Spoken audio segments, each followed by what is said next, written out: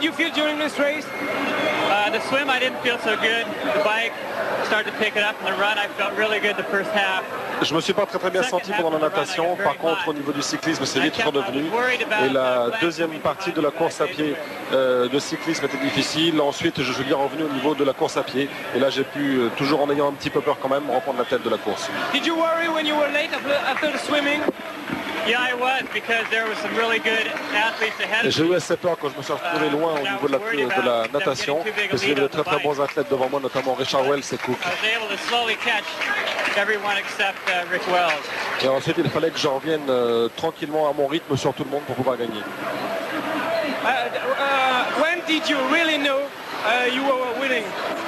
When I hit the turnaround of the run, I had about 35 seconds on Glenn, and I felt like if I just maintained, I could win. Quand j'ai vu que j'avais 35 secondes d'avance en course à pied sur Glenn, là je me suis dit normalement j'ai gagné. Was it important for you to win the first championship, world championship? This is definitely one of the biggest races of my entire 8 years of triathlon. C'est réellement une des plus belles courses que j'ai fait depuis que j'ai fait du triathlon.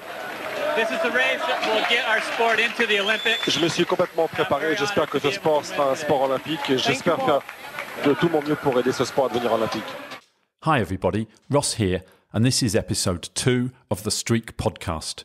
Today I'm going to tell you about the first triathlon I ever did, more than 32 years ago. Now that audio you just heard was of the first ITU World Short Course Championships from Avignon, France. It was broadcast on the French television station Canal+. From my home in Slough, I couldn't tune in to that live race coverage on the 6th of August 1989. But since then, I've definitely made up for it by watching the whole race on YouTube about 20 times. But I was already a big fan of triathlon back then.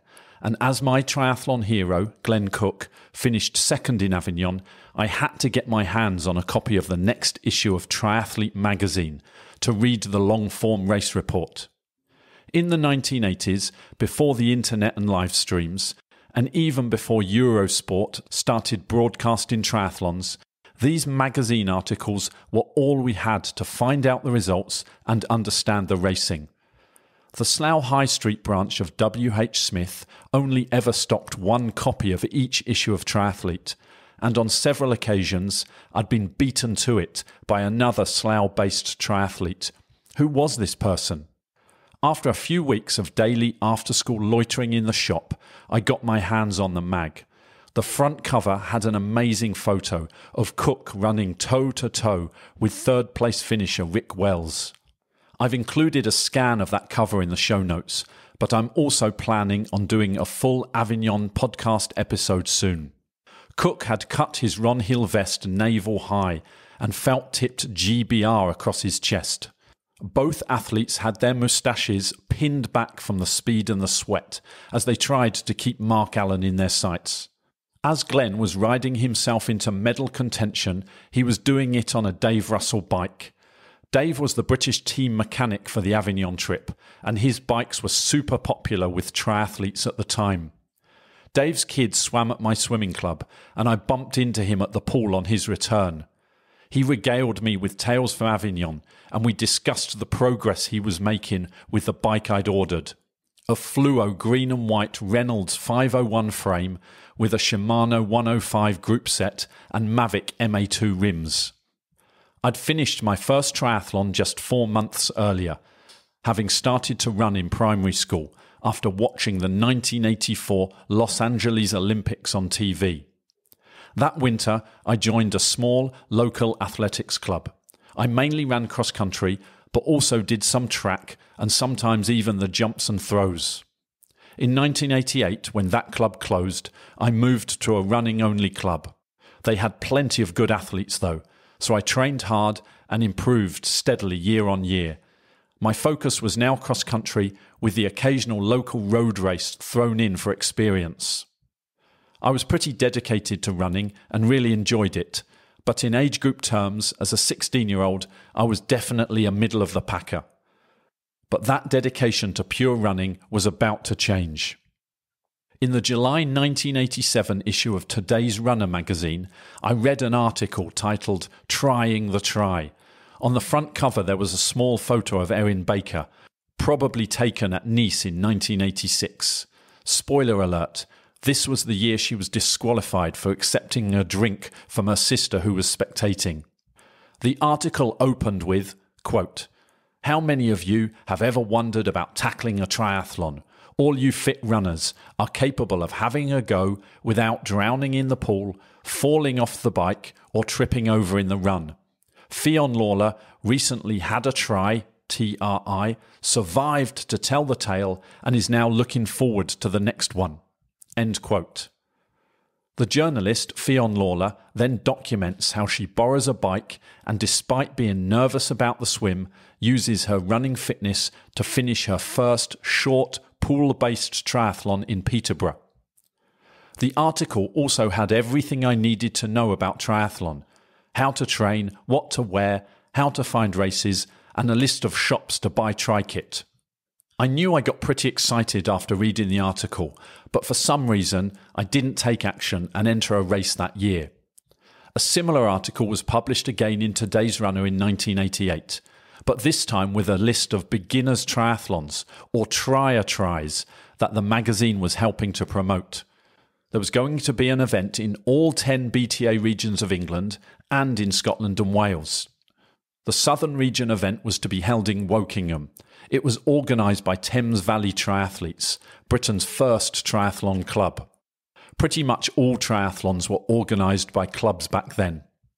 So the same day I bought the magazine, I cut out the entry form, filled it in, put it into an envelope and rushed it to the post office. But I forgot to include a cheque for the £5 entry fee. Worried that the race would fill up before I could forward the money or get another magazine, I spent a few hours sitting next to the post box on Sippenham Lane. I had to beg the postman for the envelope before putting the money in and sellotaping it up. Phew. My preparation for the event started early in 1989 by making my first trip to the specialist triathlon shop Total Fitness in Swindon. I bought the book Dave Scott's Triathlon Training and some Tinley lace locks. I also joined a new local triathlon club, Berkshire Tri Squad, and started training for the race. Swimming was mainly done solo at Montham Leisure Centre, and I started to do longer bike rides around Berkshire. The race was held on the 7th of May 1989 at Martin's Pool. I just Googled it. Unfortunately, it closed down in 1992. It was a classic Lido with a wooden entrance structure, sloping lawns, a snack bar and super cold water. The bike course was out and back towards Twyford, and the run went around the houses of Wokingham. A few weeks before the event, I rode from Slough to Twyford, did the bike course backwards and then cycled home, a round trip of about 80 kilometres, my longest ever ride and my first bonk. My bike was a powder blue 10-speed Peugeot Elan. I rode it with the seat right down and my running shoes slotted loosely into chrome toe clips. Helmets were fairly new, but I had the Vetta Corsa. It was the same helmet as one of my Triathlete magazine heroes, Mark Marabini, wore. I bought mine from Stowe's Cycles in Slough. They were well known for their friendly service, said nobody ever. It might not have been lightweight, but it was safe, as it was made from military-grade, bulletproof Kevlar. Despite having to switch to breaststroke for a few lengths during the swim, I picked up plenty of places on the bike, and my transition practices on Sippenham Green allowed me to finish with a strong run. As I crossed the finish line, I knew this was the most exciting sporting thing I'd ever done. I'd also posted a pretty competitive time.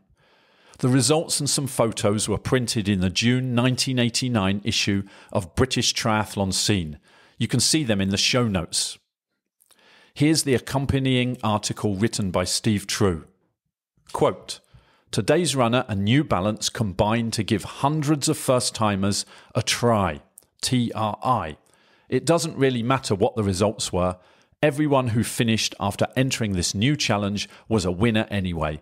The length and breadth of the country played host to hesitant newcomers in our sport. Perhaps lurking amongst them was a Springman, a Coop, a Shrewsbury or a Cook. That doesn't really matter either. What does matter is that everybody had their first taste and hopefully they will be bitten by the bug that already holds us all in its thrall. The pictorial essay laid out below says far more than I can in mere words. Have a look, read the results, and just be happy that you're involved in the best sport that we know." End quote. I raced another 3 or 4 times in 1989, including a junior event at East Grinstead and the National Junior Championships at Holme Pierpont, which was Spencer Smith's first triathlon.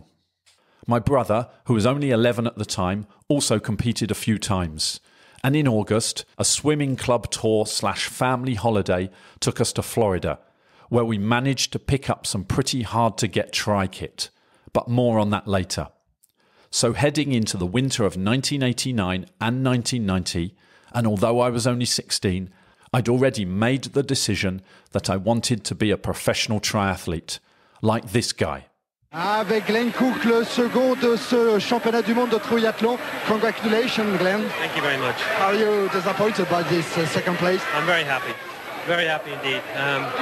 I train all season for this race in particular. Je suis très content de terminer deuxième. Je me suis entraîné très spécifiquement pour cette course. C'est vraiment très heureux. It would have been nice to win, but évidemment, ça aurait été bien de gagner. For me, I gave my best performance today, and I j'ai did fait all I vraiment could. tout mon possible pour. Je suis vraiment très content d'être second. Mark Allen is too strong for the other triathletes. Today, yes, this year he's been very, very good, and I think coming into the run, he must have been very confident. Aujourd'hui, en fait, toute l'année, il est vraiment au-dessus du lot. On the run La course à pied, il est vraiment trop fort, et là, il n'y a absolument rien à faire contre lui. And after that, it chased hard, but there was, in case he tired, but he was strong all the way. Thank you, Glenn. Okay, thanks. So thanks for listening. The show notes for this episode are at thestreakpodcast.com/podcast/2. If you've got a question, a correction, some extra historical information, or just want to say hi, you can email me at thestreakpodcast@gmail.com. I'll leave you with another clip from Avignon. This time it's the women's winner, Erin Baker, crossing the finish line. Et voici l'arrivée d'Erin Baker. Erin Baker dans ce sprint final, elle se retourne une nouvelle fois, mais elle va être couronnée championne du monde.